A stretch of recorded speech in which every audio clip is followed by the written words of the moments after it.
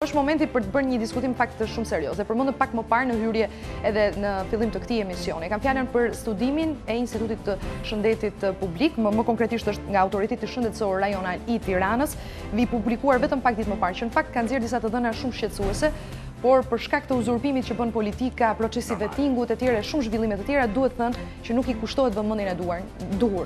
Ne kemi vendosur të i kushtojmë sadopak vëmendje, ta diskutojmë, edhe në fakt kemi tentuar edhe të marrim edhe përfaqësues nga Ministria e Shëndetësisë për të kuptuar se çfarë ndodh pas zbulimit të këtyre të dhënave që për mendimin tim janë shqetësuese. 10% e fëmijëve janë pyetur 800 fëmijë në shkolla të ndryshme në kryeqytet dhe në Kamës, dhe 10% e tyre rezultojnë të keq ushqyer, ndërsa një tjetër përqindje obeze. A të bëm pak agresiv, se më pëlqeu fjala që kemi të duar të marrim nga Ministria e Shëndetësisë, nuk kanë pranuar.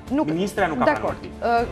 S'doja ta thoja, por nuk është problem. Unë jam unë agresive. Më shumë për të kuptuar, sepse pas këtyre të dhënave që do t'i ndiqnin natyrisht materialin vijim, ka një pyetje shumë të madhe. Çfarë do të bëhet? Okej, dolën këto të dhëna dhe kemi një problematik me fëmijët. Çfarë do të bëhet? Çfarë planesh do të ndjekin natyrisht instancat shtetërore? Kjo është pyetja kryesore. Gjithsesi, ne mbetemi të hapur për të marrë përgjigjen e kësaj pyetje nga përfaqësues të institucioneve dhe veçanërisht Ministrisë së Shëndetësisë. Por ndiqni materialin dhe rikthehemi, do të kemi të ftuar një deputete me cilën do të mund të diskutojmë për këtë çështje.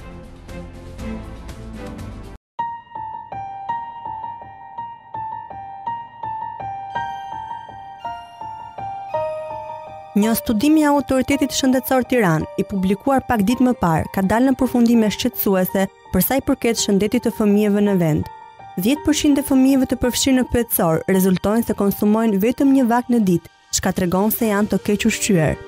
Shifrat tregojnë se situata është më alarmante veçanërisht në Kamës, gjë që nxjerr në pa nivelin e ulët të kujdesit ndaj ushqyerjes së fëmijëve.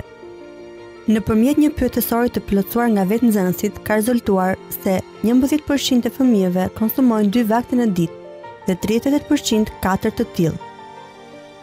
Ndërkaq, po sipas studimit, një pjesë tjetër e fëmijëve vuajnë nga obeziteti dhe kjo vihet re kryesisht në kryeqytet. Shifrat më të larta të obezitetit dalin nga Bashkia e Tiranë, ku prindërit kalojnë më pak kohë me fëmijët e tyre për shkak të angazhimeve. Kështu, studimi doli në përfundimi se 4% e fëmijëve janë nën peshë, 13% e tyre mbi peshë, 9% janë obez dhe 74% fëmijë me peshë normale. Në studimin e Autoritetit Shëndetësor Rajonal, ku janë përfshirë 800 nxënës nga klasat e dyta të 15 shkollave në Bashkinë e Tiranës dhe Kamsës, ka të dhëna alarmante, jo vetëm sa i përket keq ushqyerjes, por edhe shikimit apo qëndrimit me orë të gjata përpara televizorit. Të pyetur për vizita tek mjeku okulist, 20% e fëmijëve thonë se nuk kanë shkuar asnjëherë të kryejnë një kontroll të syve, ndërkohë që 80% e tyre pohojnë se kanë shkuar tek mjeku okulist në harkun kohor prej një viti. Sipas drejtuesve të Autoritetit Shëndetësor, ka fëmijë të cilët nuk arrin të ndjekin mësimin për shkak të problemeve me shikimin.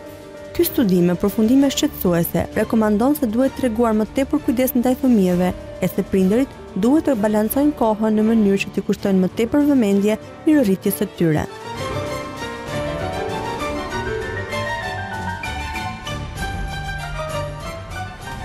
Kjo që të shifrat që tregojnë fakt të dhëna shumë shqetësuese, ne do ta diskutojmë në këto momente me zonjën Oriola Pampuri, e cila është psikologe, është deputete, antare e Komisionit të Shëndetësisë dhe mbi të gjitha ka një eksperiencë gati 10 vjeçare në Institutin e Shëndetit Publik. Mirë se erdhe. Mirë se erdhe.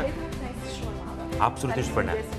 Kënaqësi edhe për neve, besoj i ke parë studimin, i ke parë shifrat. Unë do doja ta nisja pikërisht nga kjo eksperiencë që keni ju prej gati një dekade në Institutin e Shëndetit Publik, në sensin që pasi bëhet një studim i tillë, dhe shoqyr që bëhet një studim i tillë, sinqerisht për të kuptuar se çfarë ndodh me fëmijët, se është për mua është e tmerrshme të kuptosh që ka fëmijë që hanë vetëm një vakt dhe ushqehen me vetëm një vakt në ditë.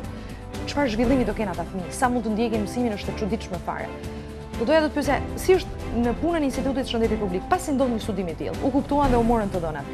Kush është hapi tjetër? E para njëherë Instituti i Shëndetit Publik. Dhe këtë studim e ka bërë Autoriteti Rajonal Shëndetësor, që është SHR-ja, i cili varet nga Ministria e Shëndetësisë, nuk varet nga Instituti i Shëndetit Publik. Nuk varet direkt nga Ministria. Varet direkt nga Ministria e Shëndetësisë. Për sa i përket Institutit të Shëndetit Publik, Instituti i Shëndetit Publik është një institucion kërkimor shkencor. Dhe të gjithë punonjësit, kërkuesit, cilët sepse aty disa prej punonjësve apo si thua profesionistëve që janë atë institut, kanë titullin kërkues. Dhe sigurisht ka një titull veçantë kërkues. Në momentin që ndërmerret një hap për të bërë një studim, unë jam e mendimit, unë kam qenë vetë pjesë atij institucioni, paraprakisht duhet merret hapi duhet merret pra ndërtohet një strategji. Për çfarë do të bëhet ky studim? Në momentin që ky studim bëhet, çfarë hapa do të merren pas bërjes së studimit? Sepse është thjesht që ne të gjithë së bashku si profesionistë të kemi ide dhe mendime në një mëngjes dhe të themi unë dua të bëj studim për X gjë. Një tjetër për X gjë. Sigurisht studimi kërkon dhe para, ka dhe financime, ka dhe financime dhe shumë madje. Studimet e tilla, të cilat janë kombëtare, ky ASHR-s sigurisht është më i kufizuar, por Instituti i Shëndetit Publik ka bërë dhe studime kombëtare. Por studime kombëtare të cilat kërkojnë shumë financime, në momentin që këto studime mbeten stok, do t'i thoja unë, pra pa ndërmarrë një hap tjetër, për shembull bëhet një studim kombëtar për drogën, dhe nuk bëhet asgjë pastaj. Bëhet një studim kombëtar për ushqyerjen, dhe më pas nuk bëhet asgjë. Në këtë moment, ky studim për mendimin tim është i dështuar, sepse ne një studim e kryejmë për të ndërmarrë hapa për të parandaluar, si thua, ose për të vepruar, po edhe për të parandaluar problematikat që nxjerr në pa ky studim. Pra, në një farë mënyre, studimi duhet ndërtohet në formën e një strategjie. Pra, e para është studimi, e dyta është përfundimet e studimit, dhe më pas janë hapat konkret që do të ndërmerren për të parandaluar ato të cilat nxjerr në pas studimi, si në rastin konkret. Tani kjo është pjesa që na shqetëson, hapat. Sepse në përgjithësi ne do të themi që të gjitha financimet, të gjithë parat që janë hedhur për të bërë një studim, atëherë janë hedhur në plera. Dhe i bie që ne të keq menaxhojmë parat, dhe sigurisht unë e kam theksuar gjithnjë, vendosja e prioriteteve. Keq ushqyerja është prioritet, por doli një studim, sepse unë do ta quaj studim ose më saktë pilotim të këtij studimi, sepse duke qenë që është bërë në Tiranë dhe në Kamës, është në një farë mënyrë pilotim, sepse që të ndërmerren hapa, sigurisht duhet bëhet një studim kombëtar. Duhet shikosh një situatë të përgjithshme. Më fal që po ndërpres, mua kjo më shqetëson, imagjinoje domethënë që ka dalë ky lloj rezultati në Tiranë dhe Kamës, imagjinoni në për çfarë ndodh në rrethe. Pikërisht. Tani hapi i dytë duhet jetë që të bëhet një studim, duke qenë që kemi alarm, është alert, i gjithë ky përfundim është një sinjal, është një alert sigurisht. Ky studim duhet të shtrihet dhe të jetë studim kombëtar, por përpara se të shtrihet, përpara se financimet të merren dhe të bëhet studim kombëtar, duhet të mendohet hapat që do të merren më pas, sepse nëse ne nuk kemi mundësi të parandalojmë dhe të marrim hapa më pas, është e kotë që ne të shpenzojmë shumë para për studime të tilla dhe më pas nuk kemi mundësi që të parandalojmë asgjë. Sepse ashtu sikurse Eriona tha, të marrësh përfundime të tilla për keq ushqyerjen, që është 10% të cilët janë të keq ushqyer dhe pjesa tjetër janë obez, sigurisht kjo është një shifër alarmante. Dhe keq ushqyerja e fëmijët është ajo që ne presim, është brezi i ardhshëm. Dhe sigurisht, ku ndikon keq ushqyerja? Keq ushqyerja ndikon tek përqendrimi, tek menduarit, tek emocionet, tek nxënia, pra tek mësuarit, dhe tek shëndeti në tërësi. Madje studime kanë vërtetuar që 29% e personave janë më shumë të riskuar ata që janë të keq ushqyer për të prekur nga sëmundjet geriatrike, pra sëmundjet e kockave në një moshë më të vonë. Pra, janë disa pasoja të shëndetit fizik dhe të shëndetit mendor, të cilat ndikon drejt për drejt keq ushqyerja e fëmijëve. E kuptoj.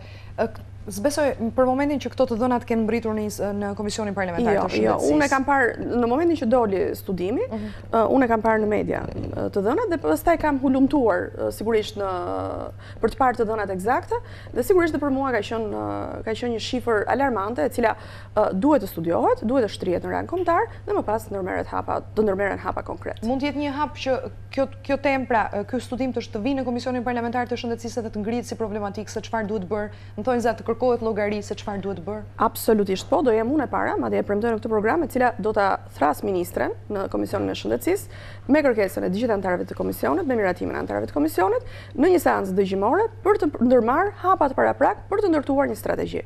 Gjithnjë ndërtohet një strategji. Ne nuk mund të flasim, si thua, ta them në zhargon në ajër, pa patur një strategji konkrete. Kjo është një rast, për shembull, unë do ta lidh pak fare me politikën. Në kohën e fushatës, ne në programin e Partia Demokratike kishte një program shumë të qartë për përfshirjen e ushqyerjes së fëmijëve në shkolla. Por kjo është thjesht të themi ushqyerja e fëmijëve në shkolla është diçka e përgjithshme. Por ne kishim diçka më konkrete, sepse që të thuash diçka, sigurisht thash duhet të ndërtosh strategji. Dhe strategjia ishte ushqyerja e fëmijëve në shkolla sigurisht është e bazuar në bazë të një diete të caktuar, në bazë të moshës që fëmijët kanë. Për shembull, flas në rastin konkret të fëmijëve të mi, janë në një shkollë jo publike, ushqehen në shkollë dhe kur i pyes, për shembull nëse kanë ngrënë këtë apo këtë, ndonjëherë çuditem, por shpesh marr një flet që është menuja, e cila është e parashikuar nga dietologu. Dietologu parashikon një menu në bazë të moshës që ata kanë, në bazë të nevojave, të proteinave, të vitaminave, të karbohidrateve, të cilat atyre u nevojiten për të ushqyer, për të rritur dhe për të zhvilluar.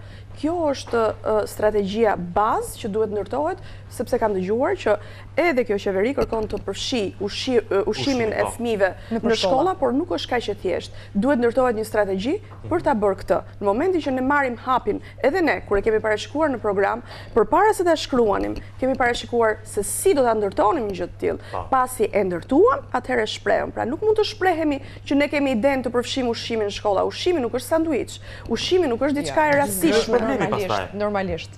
Se ka dhe disa për shembull shkolla private apo kopshte private që këtë përfshin. Absolutisht, kjo është e gabuar më pas, sepse kjo është thjesht të ngopësh fëmijën. Ne po flasim për ushqyerje e cila ndikon në zhvillimin e fëmijës.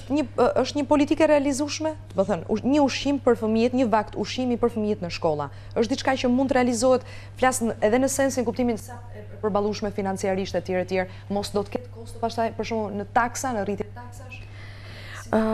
Ama se kjo është frika se çfarë lloj gjë ndryshimi i vogël që bëhet ne. Jo, sepse dikush mund të thotë, pra një familje që ka vetëm një rrog për shembull dhe është vetëm 20.000 lekë të reja apo 30.000 lekë të reja dhe vetëm atë rrog ushqen fëmijët, thotë unë të më rriten taksat dhe të më kushtoj më shumë, ja jap më mirë vetë ushqimin. Unë më kot më parë thash fola për prioritetet. Sigurisht, një menaxher i mirë vendos prioritete. Sigurisht, nga 1 deri te 10. Prioritet nuk mund të jetë një studim i cili për momentin, ashtu sikur se tham, mund të kushtoj 300-400.000 euro dhe nuk na çon asgjë kundi. Prioritet mund të jetë ushqyerja e fëmijëve dhe këto para mund të zhvendosen aty ku e kemi më të nevojshme. Pra, ndaj dhe punohet me prioritete. Ndaj dhe duhet menaxher, kur themi menaxher të mirë, menaxherët e mirë janë për vendosjen e prioriteteve. Ne prioritet sot kemi ushqyerjen, ne prioritet kemi shëndetësinë, ne sot prioritet nuk kemi koncesionet, ne prioritet sot nuk kemi palmat, ne prioritet nuk kemi gjëra tjera. Në qoftë se i heqim fondet që alokohen për palmat, për koncesionet, për check-upin, ka para edhe për ushqyerjen, ka para edhe për shëndetësinë, për të përmirësuar kushtet në shëndetësi. Ndaj flas për prioritete. A mos është bërë pak vonë ky, po e quaj lloj censusi, mos duhet të ishte bërë pak më përpara? Ky studim do të thuash. Ky studim, okay. Besoj që ka patur edhe anketime të tjera në të kaluar. Bëri buj sepse dhënat janë shqetësuese. Sepse të dhënat janë shqetësuese. Ka patur dhe studime të tjera, po janë si ato për cilat ne folëm përpara se të nisë programi dhe gjatë programit. Janë nga ato studime të cilat bëhen thjesht sepse unë bëra punën, bëra një studim, mora parat, e arkivoj dhe kaq. Dhe unë e them hapur, studimet sot nuk duhet të jenë më për të përfituar para. Studimet sot duhet të jenë për t'i ardhur në ndihmë qytetarëve. Për të hartuar politika. Studimet sot duhet të jenë për të hartuar politika dhe strategji. Kjo është i vish në ndihmë qytetarëve. Ju t'i japësh 5 shifra. Qytetari, ne si profesionist punoj me shifra, por qytetari nuk do shifra, qytetari do politika dhe strategji për t'i ardhur në ndihmë, patjetër, punë konkrete. Pa dashur të bëhemi, domethënë, spekulant edhe në përpjekje për të kuptuar. Për shembull, unë nuk e di sa jeni si pjesën e zonën e Kamzës, por në diskutime natyrisht edhe me kolegë, por edhe me njerëz të ndryshëm, në fakt ishte e habitshme që pjesa më problematike e atyre fëmijëve që ishin të keq ushqyer me nga një vakt në ditë ishte në zonën e Kamzës. Them ishte pak e çuditshme sepse zona e Kamzës, të paktën unë nuk e njoh në mënyrë elektorale, por thonë që në fakt nuk ka një problematikë ekonomike aq të theksuar siç mund të kishte, po themi, Tropoja apo një qytet tjetër edhe më i thellë. Ja, ju a them unë Rogozhina ku unë jam deputete tani. Në qoftë se ky studim do të bëhen në Rogozhin, shifrat do të ishin alarmante jo vetëm për Shqipërinë, po alarmante nuk e di në rang kombëtar, në rang ndërkombëtar. Edhe më të rënda se kaq. Edhe më të rënda se kaq, sepse varfëria, shiko, në rastet kur varfëria është e madhe, sigurisht kemi probleme me keq ushqyerjen. Në rastet kur për sa i përket dhe obezitetit, është dhe për shkak të keq ushqyerjes, është dhe për shkak sot obeziteti është dhe për shkak të moslëvizjes, mungesës së lëvizjes së fëmijëve, për shkak të mungesës së hapësirave të edhe ushqimit fast food për ata, ushqimi fast food dhe të gjitha këto keq ushqyerje jemi aty. Gjithsesi keq ushqyerja. Për shembull, nëse marrim Shtetet e Bashkuara të Amerikës, të keq ushqyer janë ata të cilët prindrit punojnë për një jetë më të mirë, prindrit punojnë për të mbijetuar, pra janë shtresat e varfra. Dhe ne sot jemi të barazvlefshëm me ato shtresa. Keq ushqyerja tregon për varfëri dhe kjo është e gjitha. E kuptoj. Edhe një gjë tjetër, duke pas parasysh që jeni dhe psikologe natyrisht në profesionin tuaj bazë, nëse mund ta quajmë kështu.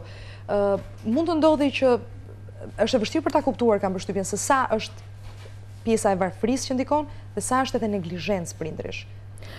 Edhe neglizhenca mund të jetë, por në rastet konkrete me shifra të tilla nuk mund ta përgjithësojmë, sepse neglizhent prindrit janë të përkushtuar, sado mund të kenë punët e tyre, sado mund të kenë probleme të hallet, fëmia është prioriteti bazë, fëmia është i pari, i cili vjen në vëmendje.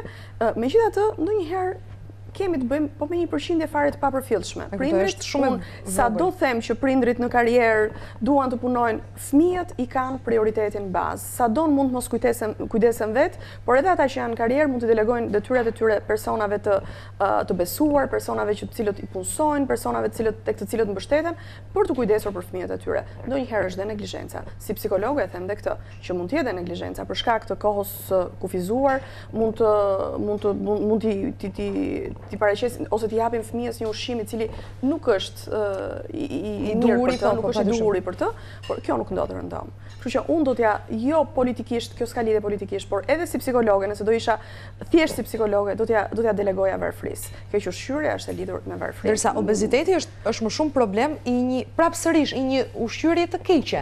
Obeziteti patjetër është përdorimi i fast foodeve, konsumimi i fast foodeve të përditshme, sigurisht nxit obezitetin. Përdorimi i ushqimeve të cilat nuk përmbajnë vitaminat, karbohidratet, proteinat e duhura, sigurisht ka produkt obezitetin. Moslëvizja ka produkt obezitetin, po edhe moslëvizja është e lidhur përpos ushqimit dhe me pamundësinë e prindërve, duke qenë që janë të angazhuar për të siguruar jetesën, i lejojnë fëmijët e tyre të qëndrojnë para kompjutereve. Edhe ta ndonjë sanduiç, në vend që për shembull të bëjnë një supë, nuk i kushtojnë kohë fëmijës, kështu që gjitha kjo janë të lidhura të gjitha fort, dhe unë e shikoj si një hallk zinxhiri, të cilat funksionojnë njëra pas tjetrës. Ma më bën shumë përshtypje në fakt, me thënë të drejtën, kjo lloj diferencë kaq e madhe brenda një zone kaq të vogël, që do të thotë, studimi është bërë Tiranë-Kamës. Në Tiranë kanë dalë obez, shumë pak kilometra larg, që është Kamsa, kanë dalë të paushqyer. Domethënë një diferencë kaq e madhe në një zonë kaq të vogël, mua realisht më bën përshtypje.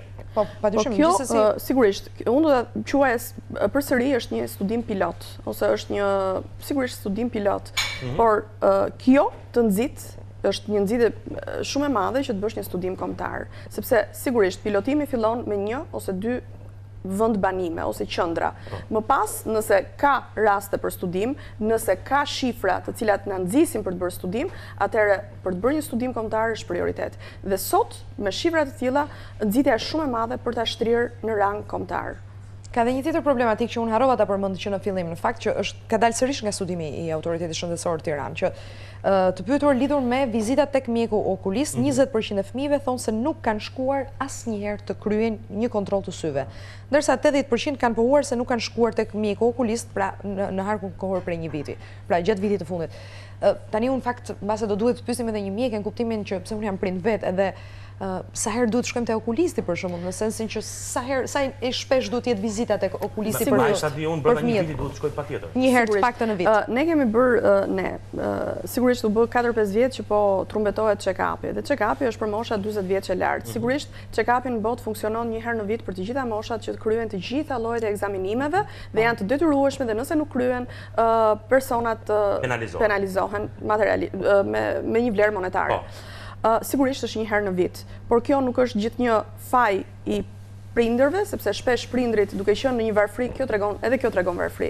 Duke qenë në një varfëri të madhe, ai nuk është prioritet për të, nuk është prioritet vizita, sepse shpesh ai vizitën e lidh edhe një çik me pamundësinë financiare, sepse ne sot flasim për shëndetësi falas, por nuk përballemi kur shkojmë atje me shëndetësi falas. Kështu që shpesh prindja e lidh dhe me këtë. Fakti që i pamundësisë financiare, fakti i pamundësisë në kohë për t'i kushtuar fëmijës, duke qenë që thash ka prindër me atë që unë shoh sot në terren, ka prind që largohen nga shtëpia në mëngjes dhe kthehen në darkë dhe në darkë kthehen kanë siguruar vetëm bukën e gojës, e kanë të pamundur të mendojnë për prioritete të tilla. Dhe këtë ju asiguroj, sepse ndoshta më parë mund t'ju japja si eksperiencë në zyrën time të personave që vinin për t'u këshilluar. Po sot e them si eksperiencë në terren, me të cilën po e prek çdo ditë dhe ju asiguroj që është një varfëri e tejskajshme të cilën më parë nuk e kisha parë.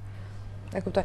Me që jemi tek kjo pjesa tek varfëria e tejskajshme që më parë nuk e kishit parë. Kjo është eksperjenca juaj e parë në Kuvullin e Shqipërisë apo jo?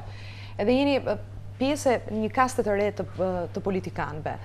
Dhe do doja unë personalisht, domethënë të dija nëse për shembull mua më bën përshtypje si gazetare që një lajm i tillë nuk bën buj dhe nuk diskutohet, nuk debatohet për këtë, saç diskutohet dhe debatohet për shembull për vendimet e Arta Markut, me gjithë respektin, nuk ka të bëjë me të si kryeprokurore, apo me një akuzë që mund të bëjë doktori, pra ish kryeministri, apo me një akuzë që mund të bëjë kryeministri Rama. Për mua është shumë rëndësishme që politikat i kushtojnë shumë vëmendje këtyre gjërave që kanë të bëjnë me shëndetin e fëmijëve, që kanë të bëjnë me shëndetin tonë.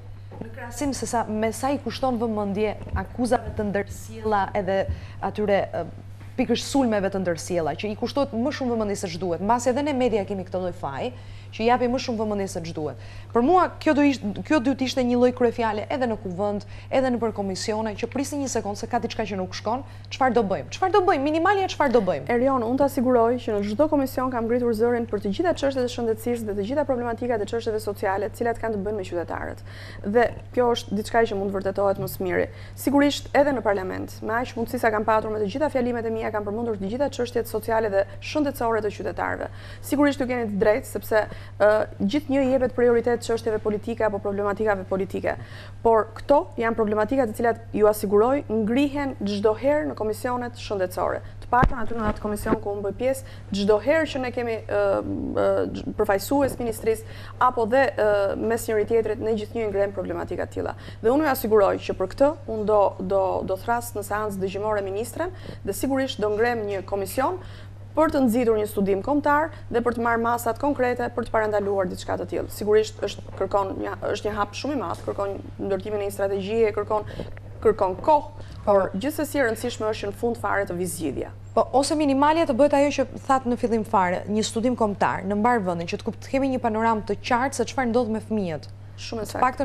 Kjo është hapi I parë. Po Eriona, unë jam pro, sepse e thash dhe në fillim. Në momentin që merret hapi për të bërë një studim kombëtar në mendjen dhe kokën tonë, duhet kemi mundësinë për të paramenduar shifrat që do të dalin, duke parë shifrat e pilotimit, se do ta quaja pilotim këtë të parin, dhe hapat që do të ndërmerren për të zgjedhur diçka të tillë. Nëse nuk janë këto, unë nuk jam dakord që të bëhen studime, sepse janë shumë para të shpenzuara dhe në fund nuk zgjidhin asgjë. Në momentin që në kokën tonë, në mendjen tonë, në grupin e profesionistëve ose atyre personave që përfaqësojnë çështje të tilla, të ndërtohet një strategji e mirë menduar se si do të zgjidhet një çështje e tillë. Më pas ne të nisim hapin e rëndësishëm të bërjes së studimit. Po pëlqen se është e para deputeti që unë shoh që thotë mos bëjmë studime koti dhe me shumë shpenzime, pra e mbronarën ekonomike.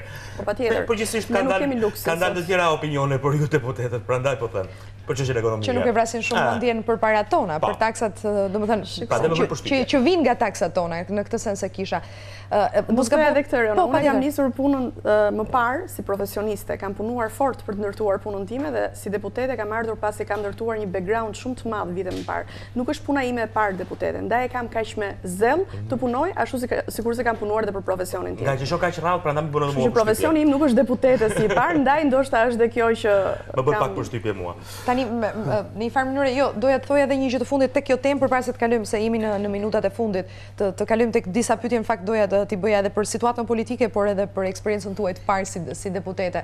Mos gabuajmë, ushqimi, një vakt ushqimi në shkolla ka qenë pjesë edhe një premtimi që ka bërë edhe e programit të Partisë Demokratike apo jo? Ka qenë praktike e programit dhe ka qenë pjesë e programit të Partisë Demokratike që ne ofruam gjatë fushatës qershorit dhe nuk parashikuam që do të paguaj, parashikuam që nuk do të paguaj asnjë taks nga prindrit, pra nuk do të si ishte menduar kostoja e këtij nuk do të rëndonte as pak në xhepat e prindërve. Kjo ishte thjesht për t'i dhënë mundësi dhe ishte, prandaj thash duhet ndërtohet një strategji për ta thënë diçka të tillë. Ne kishim menduar në një formë të tillë, të ofrohej një vakt, I cili ishte I parashikuar sigurisht me dietolog në bazë të moshave të fëmijëve etj.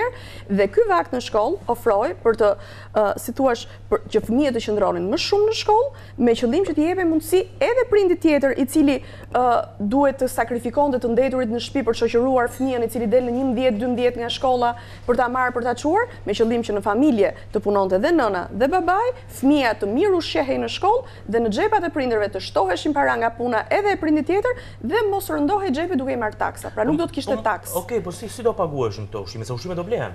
Si e kishin parashikuar? Thash që ka prioritete. Jam me popullin, unë bëj kështu pyetje nga këto popullorët fare. Edhe unë jam shumë I qartë. Thash që ka prioritete. Ne sigurisht nuk do të vazhdonim punën me koncesionet, sigurisht nga buxheti I shtetit, nuk do të vazhdonim punën me koncesionet. Patjetër që do hiqeshin në buxhetin e shtetit ka menaxher të mirë, të cilët mendojnë për popullin. Dhe ata, të cilët janë të mirë, janë ata të cilët thonë, koncesionet nuk kemi luks t'i bëjmë, check-upin nuk kemi luks ta bëjmë. Këto para që janë hedhur për këtë, le t'i hedhin për të mirën e qytetarëve, le t'i hedhin për ushqyerjen, le t'i hedhin për të përmirësuar kushtet në shëndetësi në spitalet rajonale, në QSUT.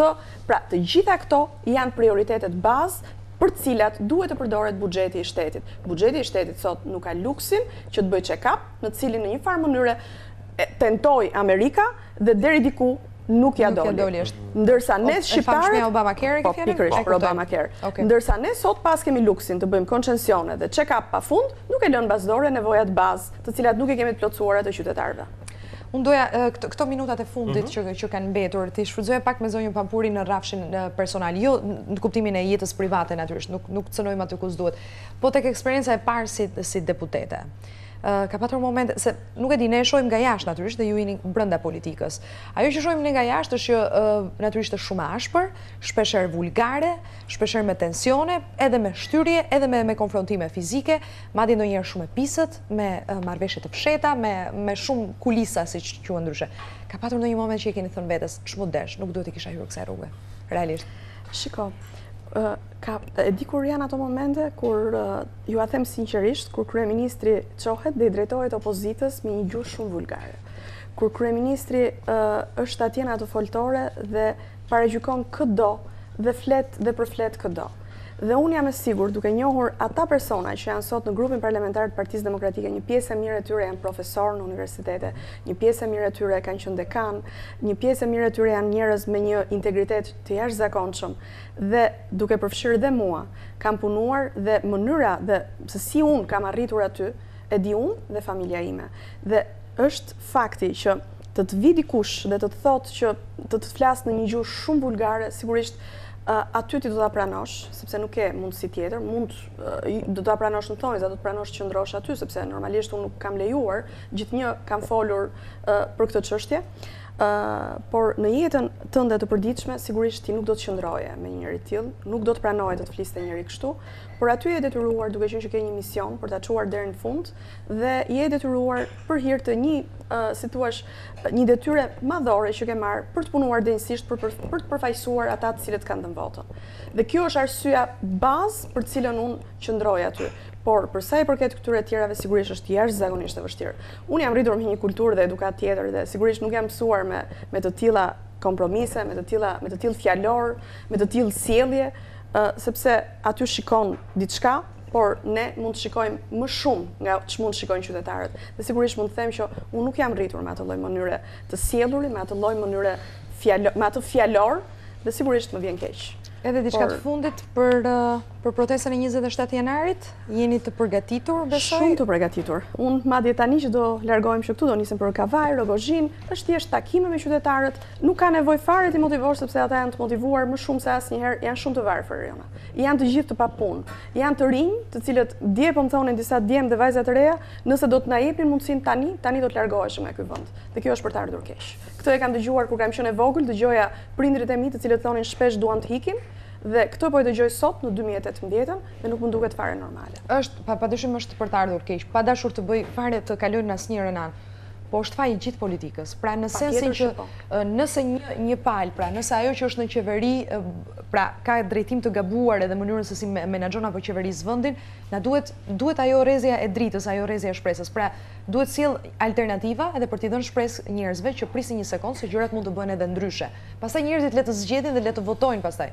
Por që ke shumë të drejtë. Ke shumë të drejtë sepse duhet të them se kjo situatë për fat keq nuk dua ta kthej në politikë. Ka që emigrojnë njerëz, jo vetëm tani. Kemi 27 vjet që nuk po arrim dot të kemi një vend të pranueshëm edhe të jetueshëm, edhe kur të themi që po, le ta bëjmë këtë vend, nga pak të gjithë. Sigurisht, fakti që unë përfshiva në këtë herë në politikë ishte fakti i një alternative shumë të mirë. Sigurisht kam qenë mbështetëse e Partisë Demokratike gjithnjë, kam qenë pjesë, familja ime ka qenë pjesë e saj, por gjithsesi kishte një alternativë të mirë. Dhe paradoksi i madh ishte që mes kësaj alternative të mirë u zgjodh një mungesë totale alternative që ishte ekranu tjetër pra e maxhorancës, i cili nuk solli një program, nuk ishte asgjë, thjesht bëri spektakël, tha disa batuta, por populli sot, ose më saktë nuk do të them populli, qytetarët sot janë lodhur me batuta. Ne nuk duam thjesht një show, nuk duam një estradë, nuk duam gastor. Ne sot duam individ përfaqësues të cilët na ofrojnë diçka konkrete. Gastorët të shkojnë, ka plot skena, të cilat i mirëpresin, por kuvendi, parlamenti, nuk ka nevojë më për gastor. Gastor të cilët e përdorin atë lloj akti për të, në një farë mënyre, për të zhvendosur vëmendjen nga gjërat e tjera, sepse nuk janë aq gastor. Janë nga ata aq të aftë për të bërë gjëra të tjera, saqë nuk mund t'u marrë mendja askujt, por faktin që bëjnë si gastor e bëjnë thjesht për të zhvendosur vëmendjen. Megjithatë, shpresoj që në 27 janar gjithçka do të jetë ndryshe. E kuptoj. Nëse s'ke gjë tjetër për të shtuar, do ta mbyllim natyrisht këtë bisedë me zonjën Pampuri. Duke të falenderuar shumë. Faleminderit të morëm herët në mëngjes. Jo, unë do e filloja punën gjithsesi, po e nisa mëngjesin shumë bukur me ju.